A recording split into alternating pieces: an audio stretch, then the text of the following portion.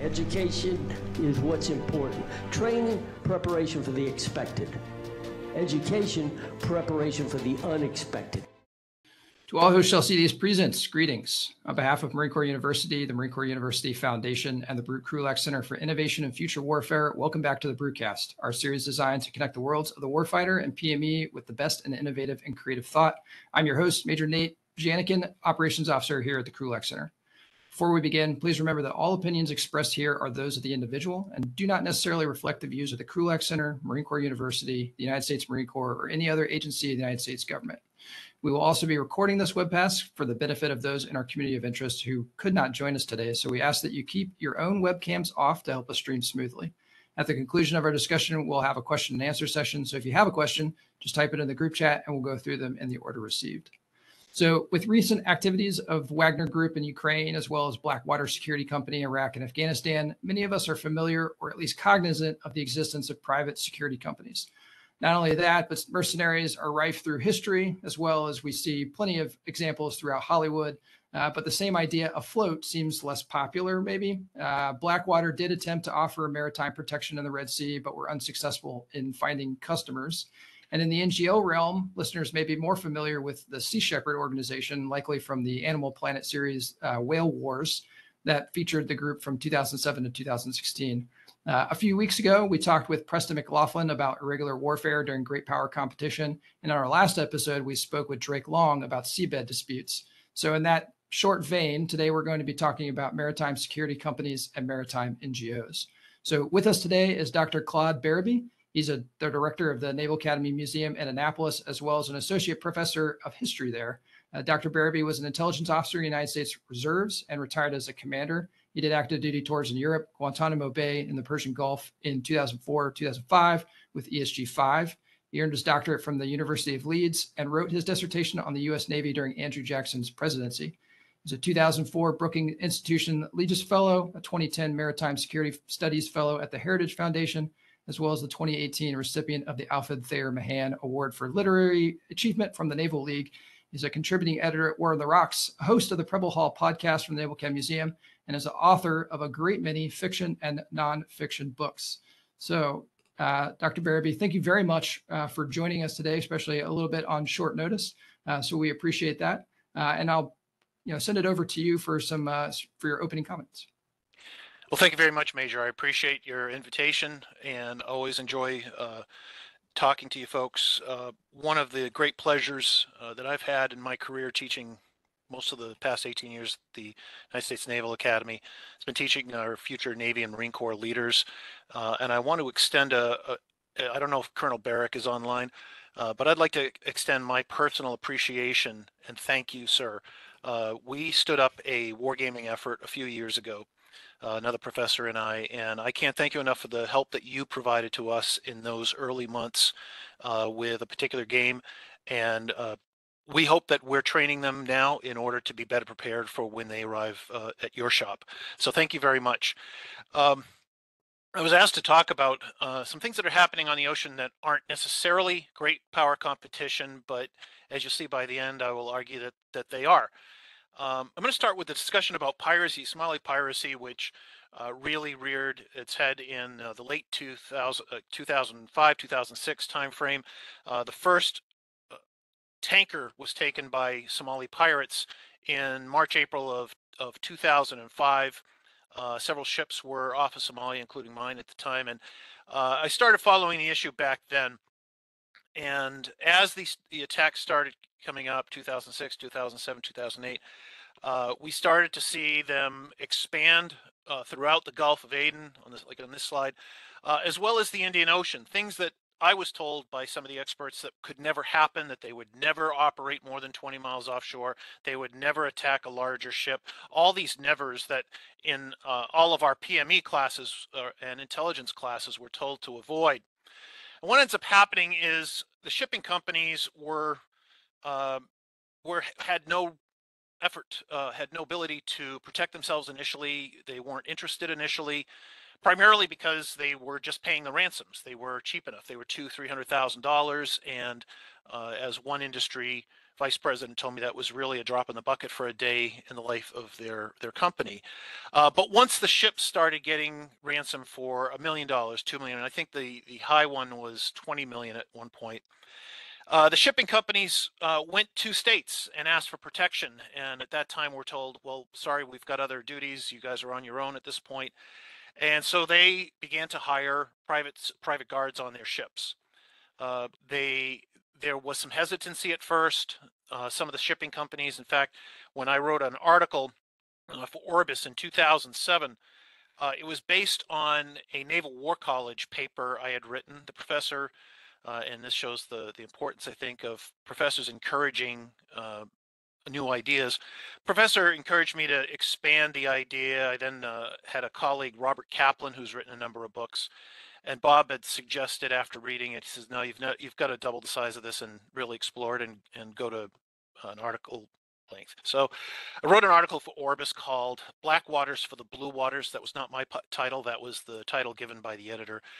And the theory I had was, as the private security companies we were seeing in Iraq and Afghanistan would eventually diminish in their role and number, and if Somali piracy continued to expand, my article suggested that what we're going to see is private security companies going to sea. And that's what happened. They started with just the private guards on board their ship, usually teams of 3, sometimes two teams. But eventually, there were companies that said we can do it one better.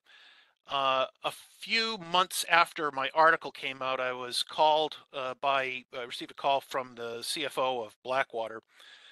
He and I had met before when I worked on Capitol Hill, one of the times I was up there. And he said, we read your article. We're really interested in, how you propose this might be done, some of the challenges of something. Are you aware that we have a ship? And at that time I was not. So they invited me down and they bought an old NOAA ship, the MacArthur. Over time, they changed the paint scheme in it to have a black hull with the word security to make sure that people knew what it was. The intent, as I had suggested in the article, was that these ships would serve as convoy duty, not to attack pirates, Somali pirates, but rather to protect a column of ships. I did go down to meet with Eric Prince. I interviewed him. That interview I ended up transcribing and putting up on SimSec site several years ago. And what happens is a number of companies start emerging in that 2008-2010 timeframe. It was almost like the field of dreams. If we build it, they will come. That wasn't quite the case. Several companies had contracts. Some did not. Some simply hoped for them. But it didn't really expand beyond that. I was supposed to be on Blackwater ship. In fact, in February of 2009, when it went to the Gulf of Aden, and I'm happy to talk about that during the Q&A period. But that was about the period a couple months later when the Maersk Alabama was taken, and when I was planning this trip, I actually had a 1/3 chance of being on the Maersk Alabama at that time. So as piracy again diminishes, there's no need for these security ships, and even the role of private armed guards has tremendously diminished over time. But it's always interesting to see this vacuum in security on the high seas as it might happen on land. Now, we're all familiar with this one of these iconic images of ships at sea. This is the next part, and what I saw as evolving after the private security companies. Now, I know we might chuckle at the thought of Sea Shepherd, an environmental organization, using this, but they are very publicity savvy. The term "the ship is the visual" isn't actually from them. I had interviewed Dr. Rebecca Gomberts, who had been with Greenpeace, and she founded her own organization about this time. It's called Women on Waves, and what they do is, at least in the past, they would get a ship and they would go to certain countries which had restrictions on abortion, and they would provide abortion services off the coast. And I asked her, well, why don't you just go to the next country over along the border? And she said, because then we wouldn't get any visibility. The ship is the visual. And I think she was very correct in that. And there are some interesting tactics that her her organization used with regard to the Moroccans and the Portuguese especially. So what is Sea Shepherd? For those of you who may have seen Animal Planet, you might think they're pirates. I certainly have seen them in a variety of ways. Are they terrorists? Are they some sort of modified private maritime security company? Are they environmental activists? A few years ago, Naval War College asked me to write a case study for their courses, specifically on Sea Shepherd. So I did a deep dive on them. And it's a far more complex organization than we might have seen on television. First of all, they have ships, not just one or two. They have a number of ships. Some of these no longer exist. The Bridget Bardot, they sold off. The Addie Gill was sunk after they tried to I believe, ram a Japanese whaling ship in the Southern Ocean.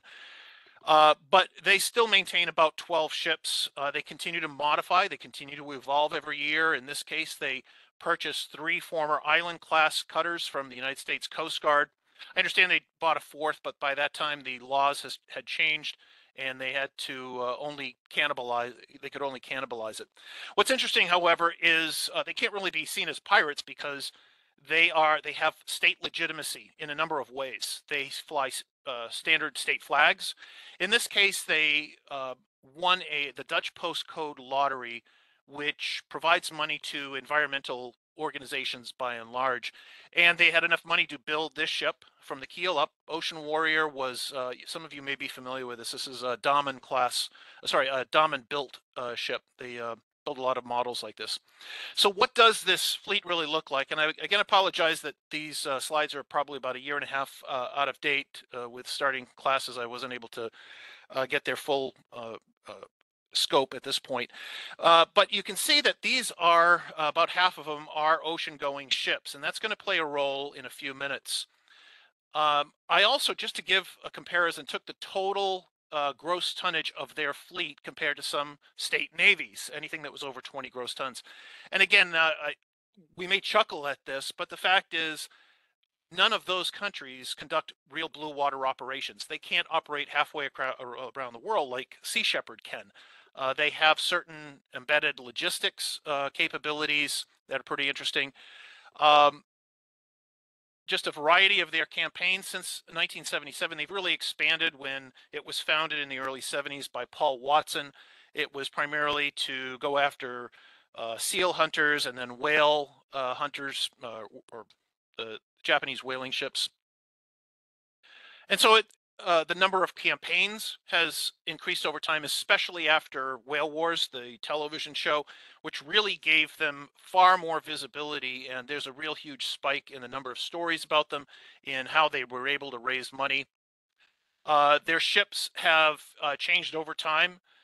They've gone more toward a model of either new builds or purchasing some of the older U.S. Some of the U.S. and other national ships, non-Navy, and their fleet size has increased.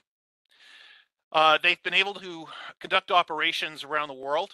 I think the changing point that I argued in the Naval War College case study, which I'll provide a link to the major, is that center photo. That is the Thunder. It was an illegal fishing ship, and Peter Hammerstedt is one of the captains of Sea Shepherd, very prominent on Whale Wars, and he was able to chase this ship 10,000 nautical miles over a 110-day period.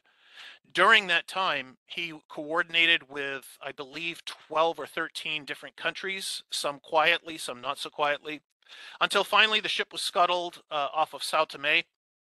And when that was done, his boarding parties were able to gather enough evidence, video, photographic material, to conduct criminal or provide it for criminal investigation and the judicial system afterward.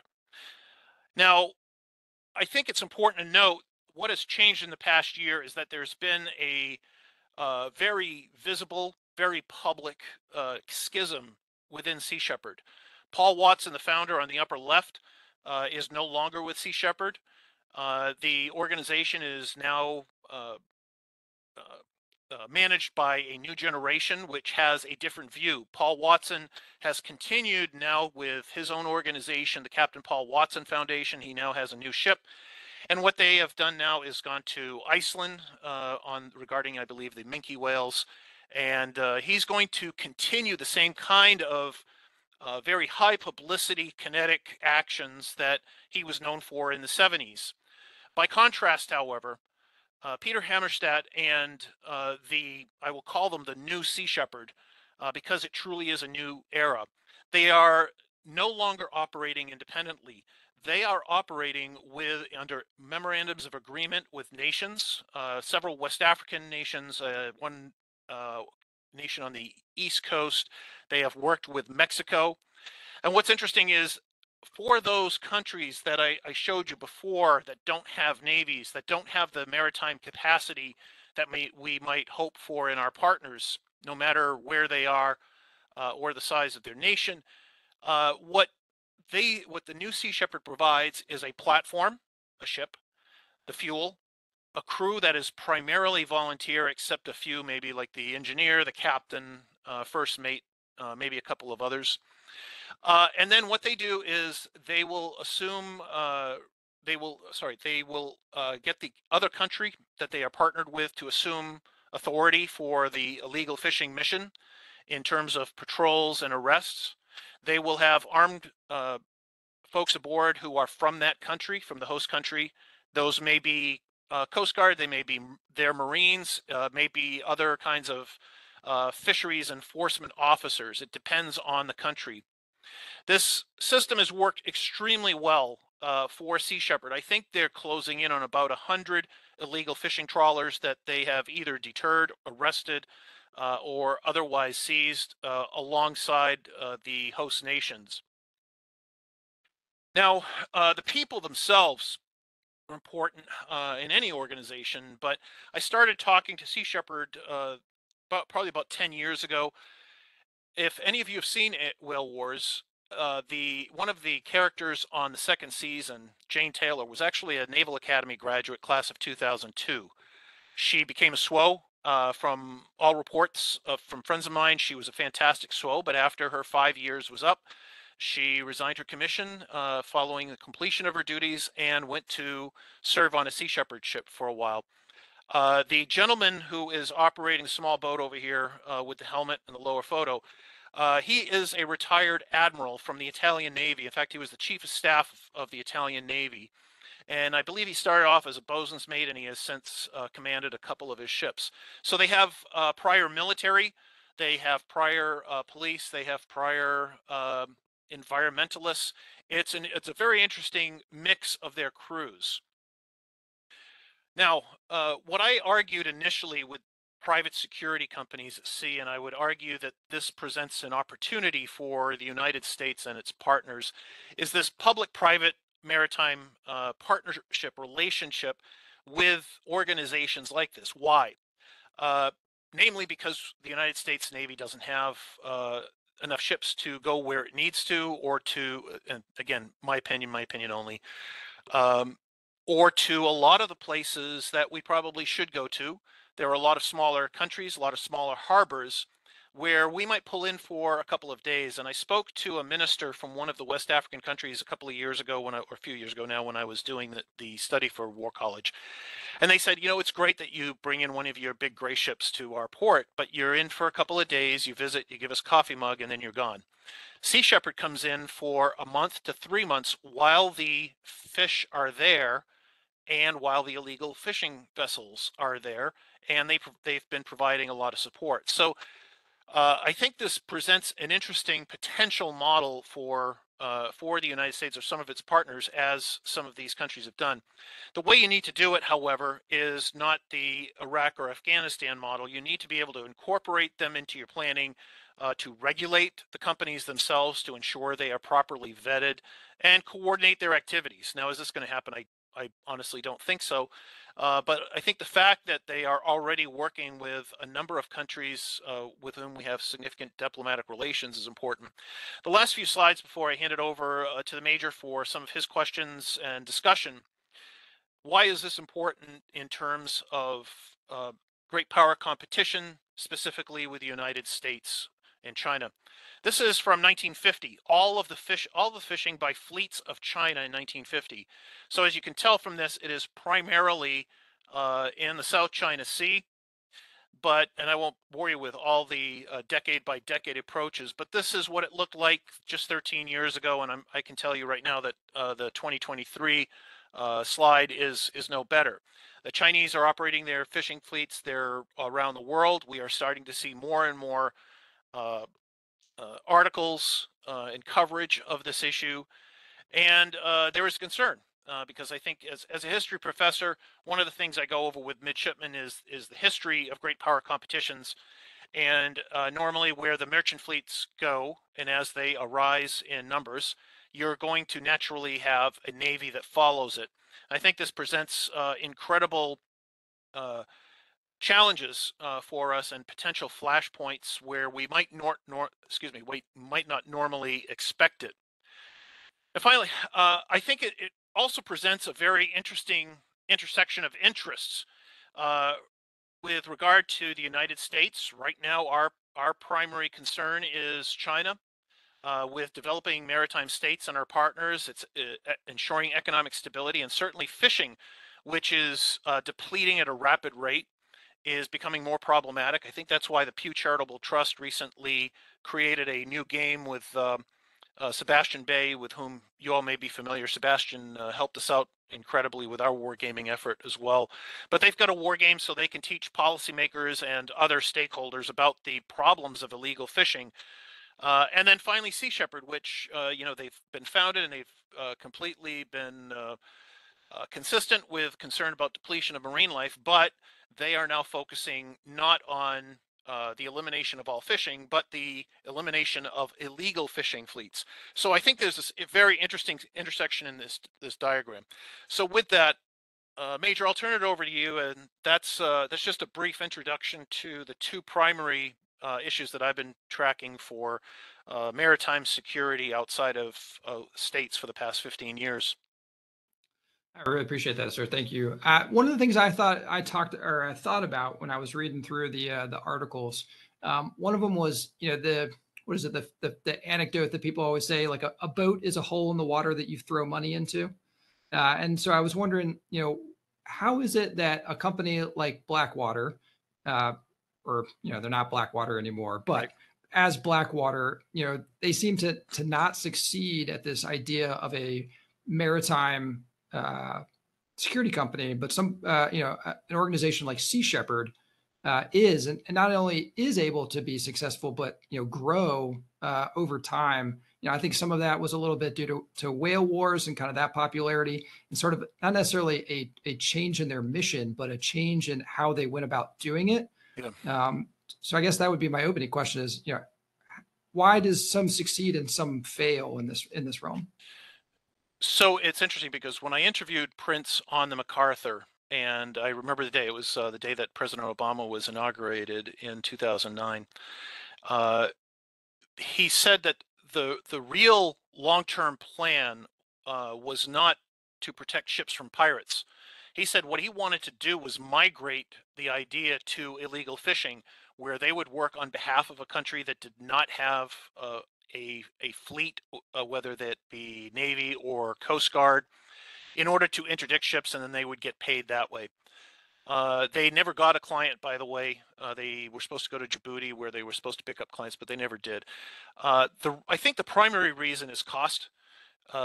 First of all, the Sea Shepherd, their crew is primarily voluntary. They go in for 3 to 4 months for a campaign. A number of them do multiple campaigns, but usually that means 3 months out of the year, and then they go back to whatever job they had in Europe or Central America, wherever they happen to be from, the United States. So when you're looking at cost alone, whether it's the United States Navy, where a significant portion of our budget is personnel related, Sea Shepherd doesn't have to worry about that. They also don't have to worry about certain regulations. For example, when they pull into a port, and Peter Hammerstedt was telling me about this, they're a vegan crew. they don't have to worry about meat and dairy products, which are subject to regulation. So they can pop in and pop out of a port without having to engage with those inspections. They've also started looking at their food supply while on long-term missions, and he learned that during that 110-day period. He realized that they had enough, rice, beans, the fresh food would go away pretty quickly, but that they could potentially grow items, whether it's called microgreens or other things on the ship if they establish hydroponic gardens. And I thought it was interesting because not too long after that, there was an experiment on one of our submarines to provide fresh vegetables as well. I forget which ship what submarine that was on. So they have some interesting ways of doing things. So Sea Shepherd is different in terms of their funding because they rely heavily on donations, and they operate within that. I think on average they operate on a budget of about 15 million a year. So you have some high level donors and then a lot of small donors, much like political campaigns. Whereas the Blackwater and its other competitors were simply going on margin. They were trying to find out how much money could we get paid for by the shipping companies. I think only in one case were they getting paid by a country, and it wasn't Blackwater. It was another smaller company for one convoy duty. Yeah, I think that kind of feeds into my next question. You talked about it in the Blackwater, Blue Water article. You had sort of three options. Talking about the article opens with talking about Admiral Mullen saying, "Hey, we need a 1,000-ship navy." At the time, he wasn't necessarily talking about an actual physical 1,000-fleet navy. He was talking about, hey, we can get rid of minesweepers if somebody else has minesweepers. Right. And so this idea of being able to join up with private maritime security companies and NGOs to be able to, flesh out this 1,000-ship navy. You talked about, hey, and you talked about a little bit earlier, saying, hey, you've got folks that, we've spent a lot of time and money training pilots for both the Navy and the Marine Corps. We spent a lot of time training surface warfare officers, especially very experienced ones that might have been department heads as well. When they depart the service, have we really got out of that person kind of the money, the time investment that we put into them? And if they go to these private security companies, we kind of get the benefit if we're able to work with them. I once sat in a meeting with a wing CG who had been in another meeting. So, in a court of law, this is all circumstantial. But, that the general was saying, hey, I was in a meeting with all the CEOs of the major airlines, and I asked them, how do I keep pilots in the Marine Corps? What can I do to keep them? And, his comment was that, the CEOs all looked at him and said, there's nothing you can do. We can always offer more money. Is there a possibility that, going that route, you might see more people, I'm going to use the phrase jump ship, tongue in cheek, but, could it also hurt us if we're, suggesting that folks can do that as well to fill out these companies?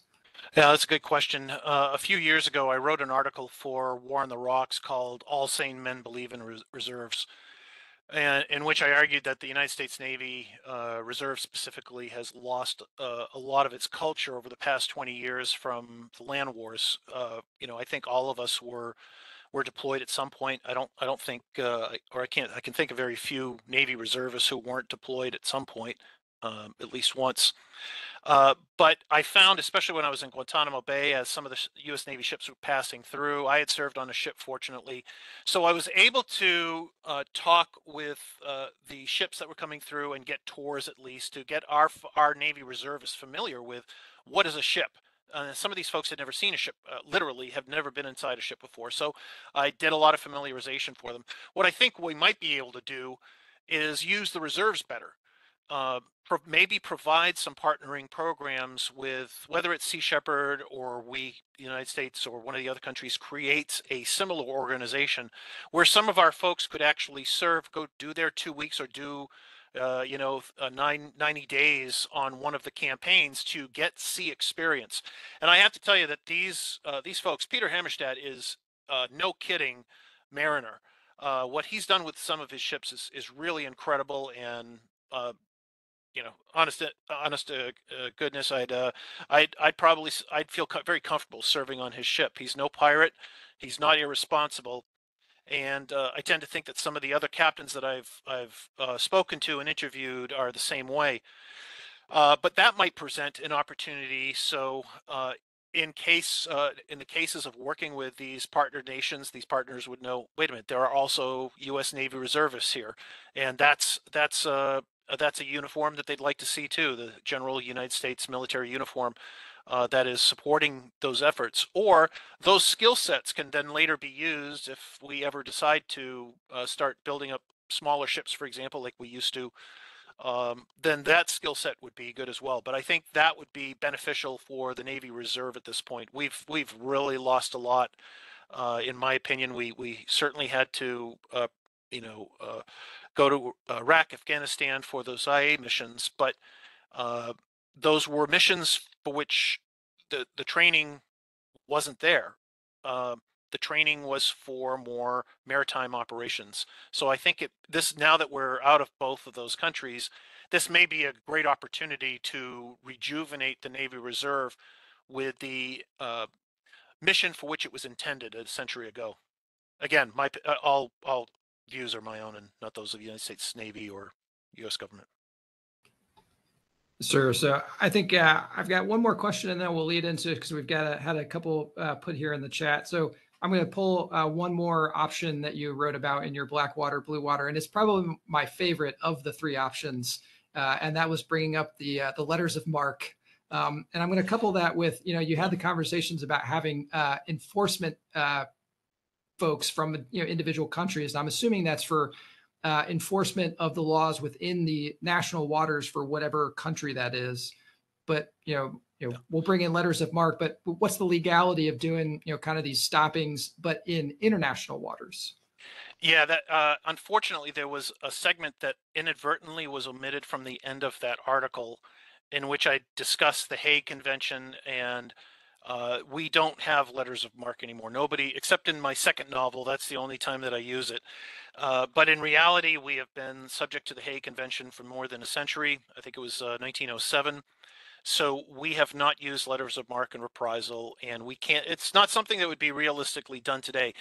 What I did say in a follow-on article in order to try to correct that unfortunate omission was a piece I had in another magazine called Contracts of Marque. That would work sort of like letters of marque, but we already had contracts that were being issued by the United States government to private security companies at that time in 2007, 2008.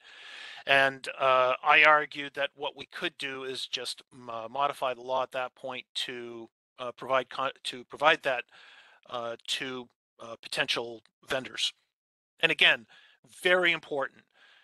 If we were ever to do this, we have to go back to those three words I used: integrate, coordinate, and most importantly, regulate. The most important part of it is the vetting process. Yeah, I think with that regulation piece, we kind of saw that with the land-based. Sorry, go ahead, sir. And I apologize.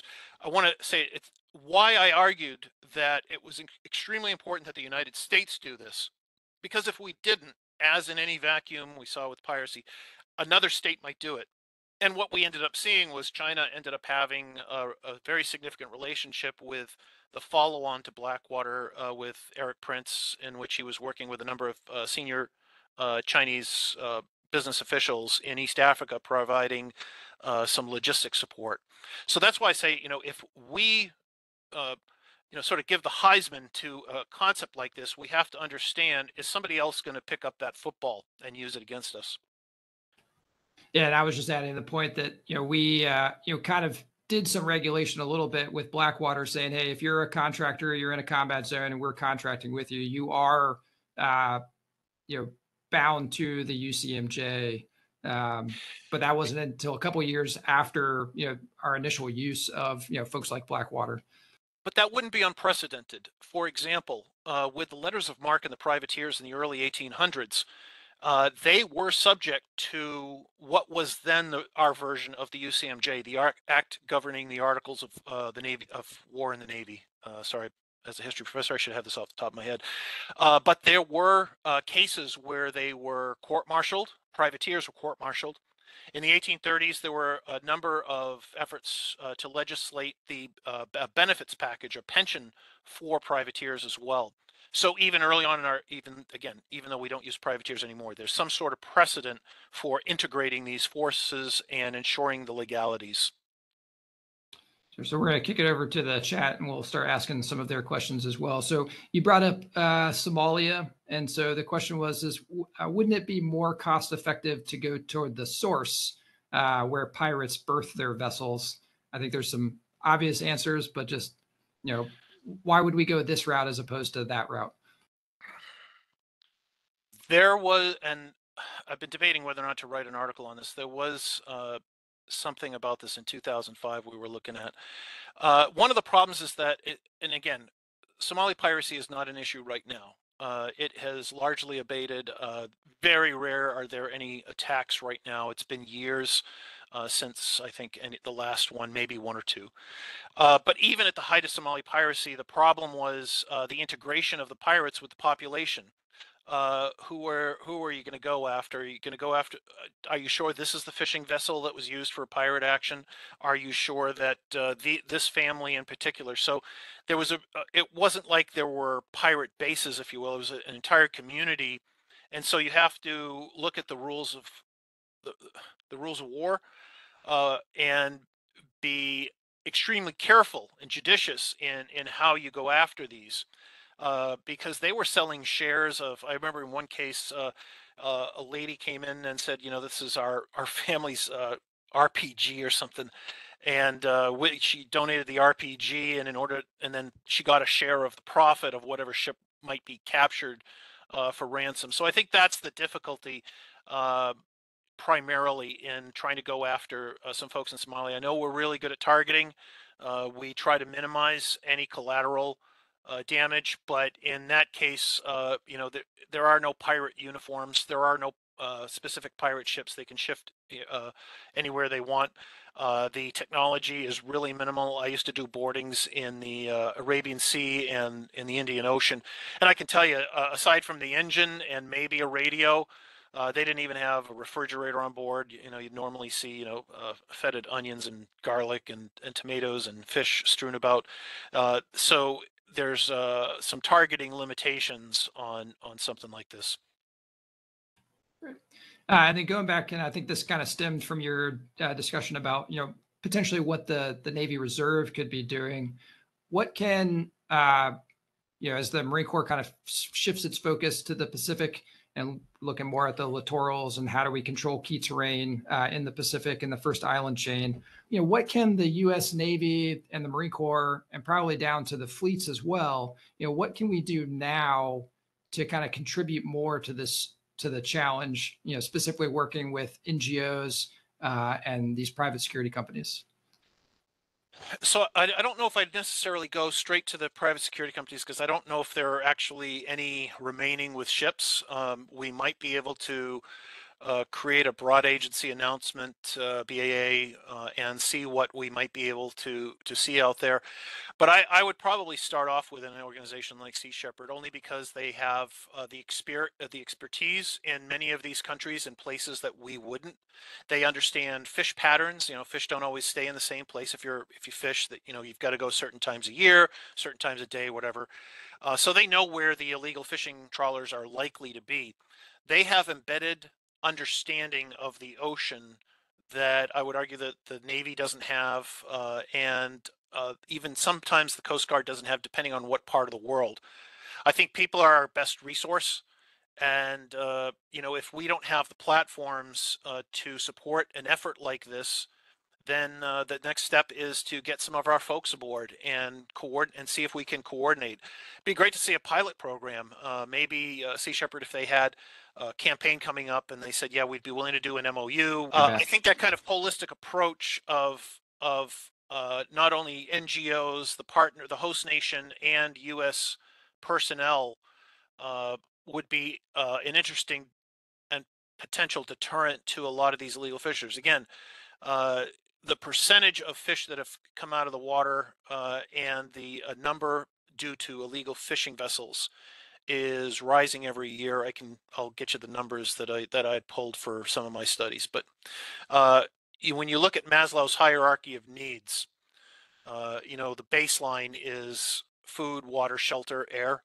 And as fish deplete, I think that we're going to start to see more competition for that very strategic resource of the 21st century in a way that we may have seen oil for the 20th century, and in a far more desperate manner, I would add.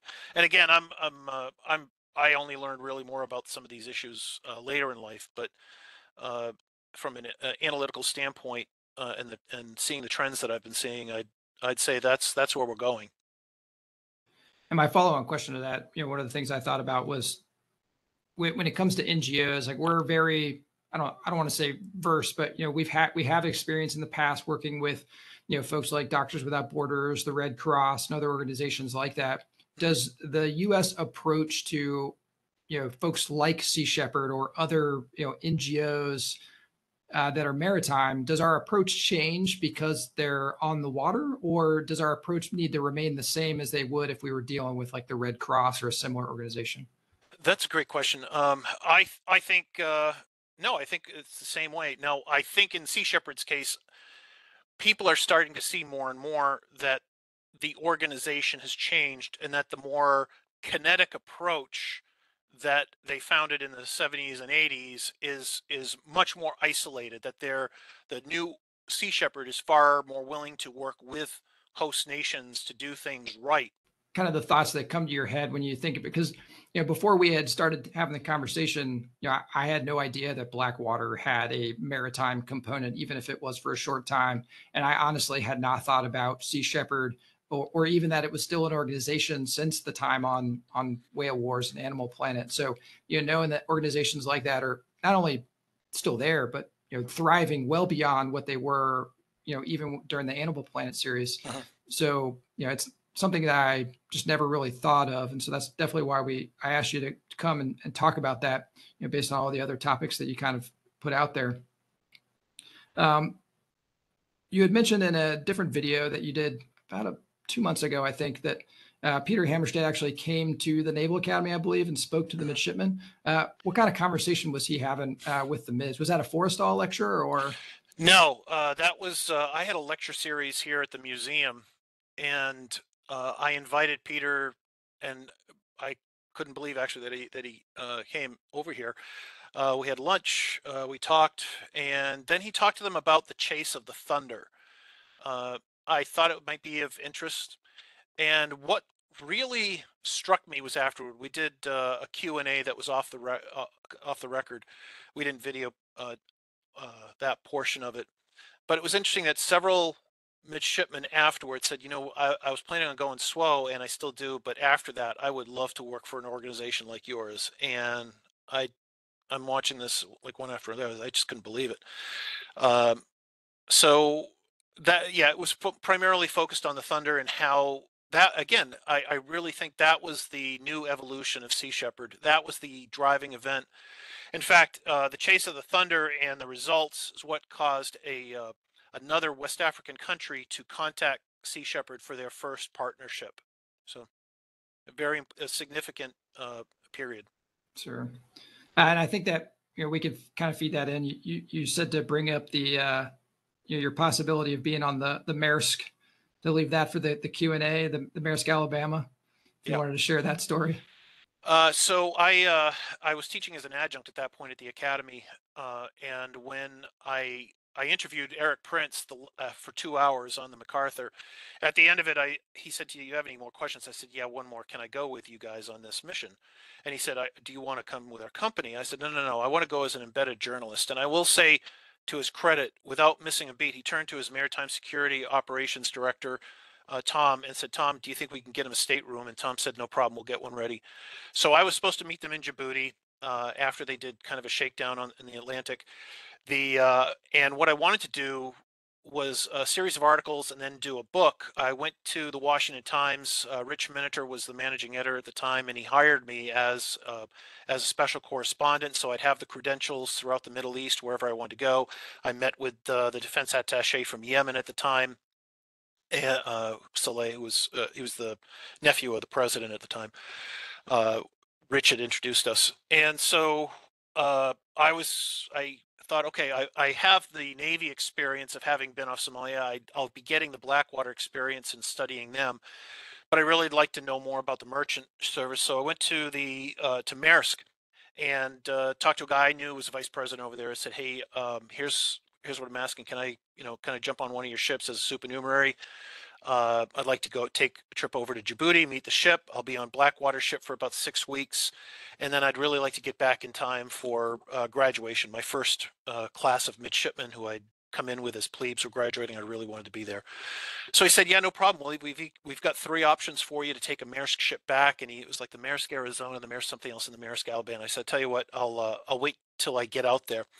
Now, the funny part about this is that the night before I was supposed to leave, I was out for cigars and steak with Rich Miniter.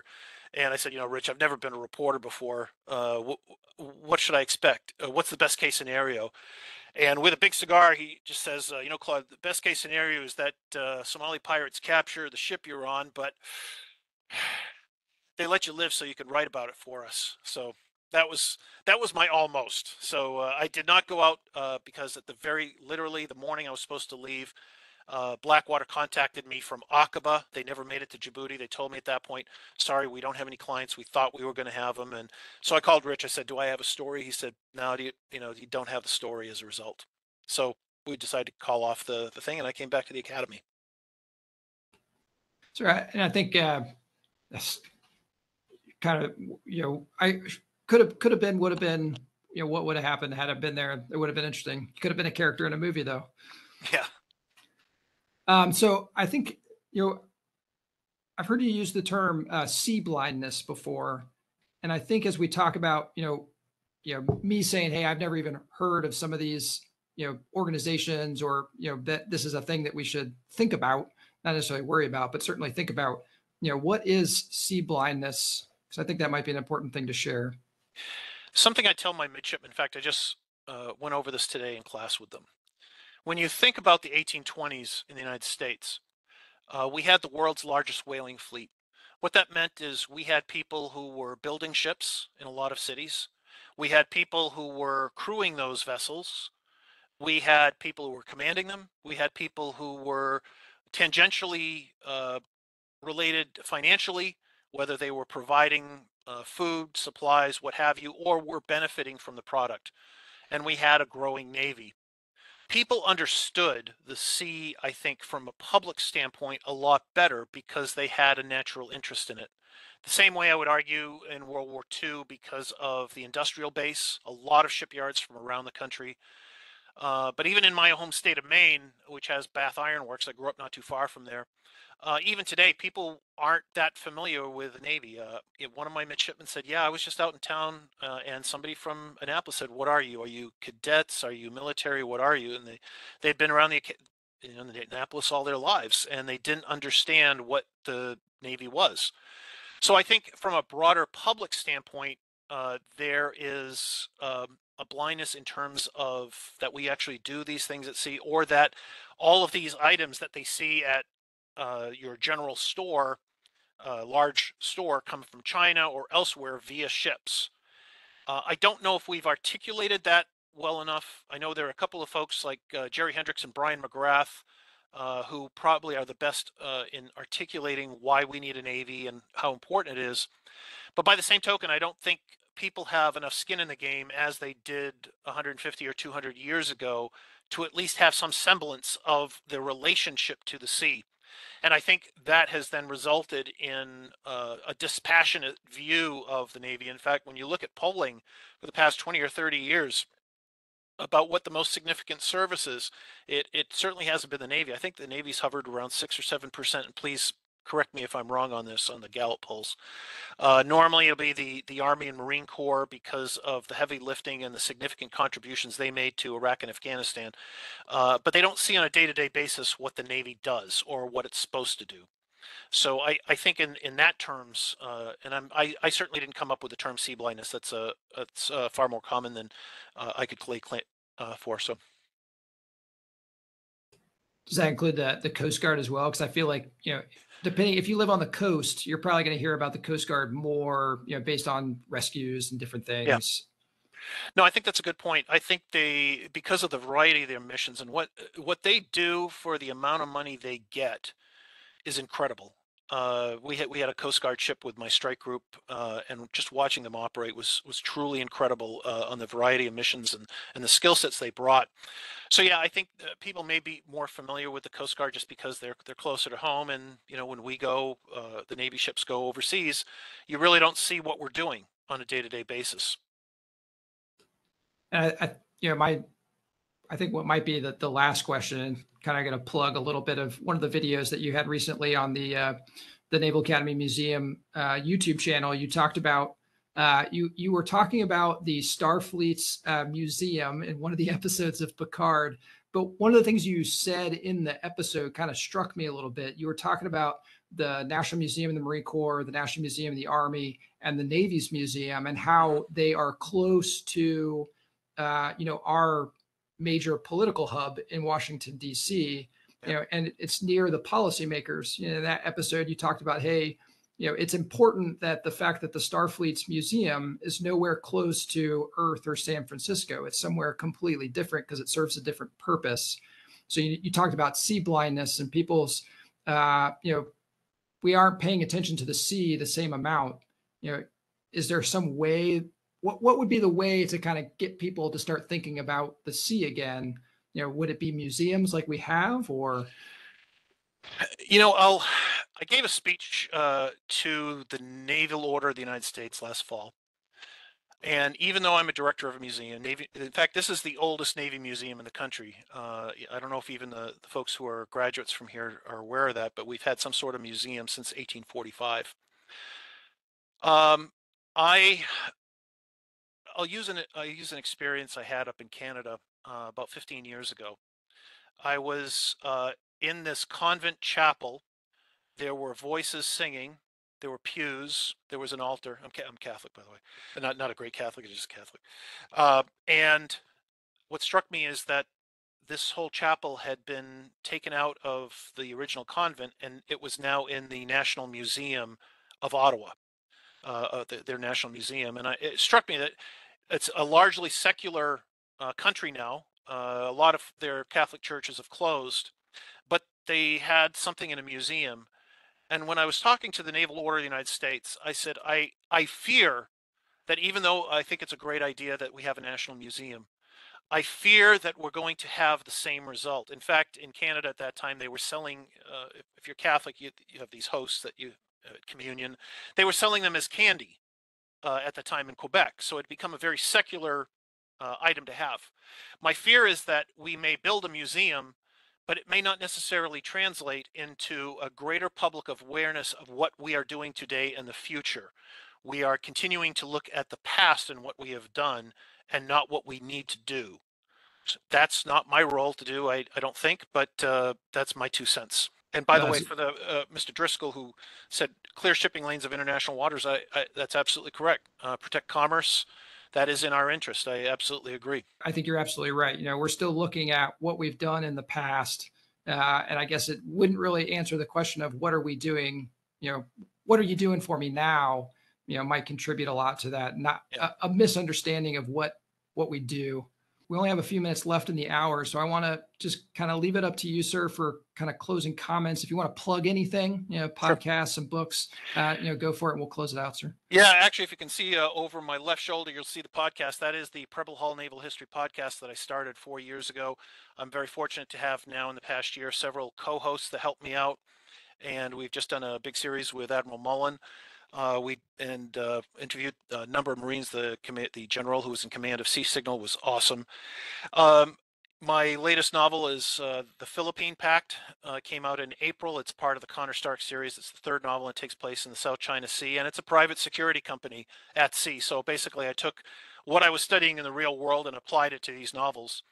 And my next book is on Rickover. Rickover Uncensored. It should be out in the next month. Rickover Uncensored, I chose not to do a biography, but his late wife, Eleanor, whose interment I attended a couple of weeks ago at Arlington National Cemetery, had donated a lot, and the biggest collection of Rickover papers, about 250 boxes. I went through all of them, and I decided to let Rickover speak in his own words. It's about 150,000 from words from 1929 until just a few months before his passing. Transcripts of telephone conversations he had, love letters from the 1930s to his first wife, memoranda for the record, even transcripts of some of the famous interviews. So I hope it'll shed some light on who Rickover really was. He was a far more complex individual than I think we've grown accustomed to. So that's what I'm looking forward to sharing with the wider historical and Navy community. I'm sure there's a number of submariners out there, especially some of the older ones, that would be very interested in learning about Rickover, especially the officers that had to interview with him. So. Yeah. Thank you, Dr. Berube, for your time and your insight. And for me personally, thank you very much for doing this on such short notice. I really do appreciate it. So thank you to all the folks who joined us today in the chat. That's all we have for today. So go ahead and carry out the plan of the day. Thanks. Thanks for joining us. As always, we depend on support and feedback from the Team Krulak community to constantly improve our offerings and reach a wider audience. So if you have feedback on this episode, please take a moment to fill out the survey linked in the show notes to help us do better. Also, if you have enjoyed this episode, please hit the like button and subscribe to our channel on YouTube, or leave us a review on the podcast app of your choice. It truly does help us reach a wider audience. Thank you as always for your support, and we'll see you on the next episode. Education is what's important. Training, preparation for the expected. Education, preparation for the unexpected.